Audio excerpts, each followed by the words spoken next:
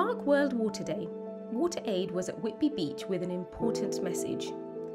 Climate change is happening now, and it's making it even harder for people living in poverty globally to get clean water. Prolonged droughts mean water sources dry up, while floods and rising sea levels pollute poorly protected water supplies. This striking sand portrait shows 12-year-old Ansha walking to collect dirty water from a river in Ethiopia.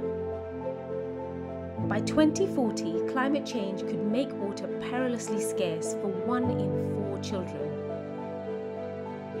It's time for action. WaterAid is calling on governments to invest more to help vulnerable communities protect themselves against the impacts of climate change, so people have water that keeps flowing, whatever the future holds. A reliable source of clean water could transform the lives of children like Ansha, keeping them healthy and in school and helping them fulfill their dreams. Find out more at wateraid.org.